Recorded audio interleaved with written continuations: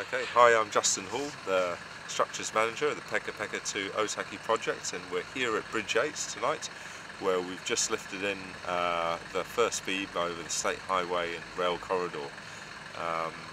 The beam's 107 tonnes, and the crane that you see there is set up in what's called the superlift configuration, and it's lifted that beam at a radius of 32 metres over the State Highway and Rail Corridor.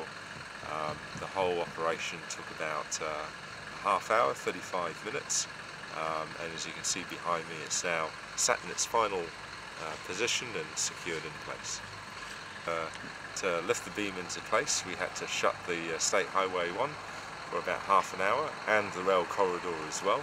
So several weeks ago we were in discussion with the NZTA and KiwiRail about closing the corridor specifically tonight and tomorrow night.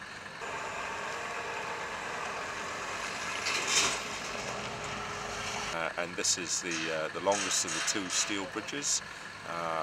It's a local road bridge, so the State Highway isn't going to be crossing over this bridge. Rather, it provides connectivity from the east to the west for local communities.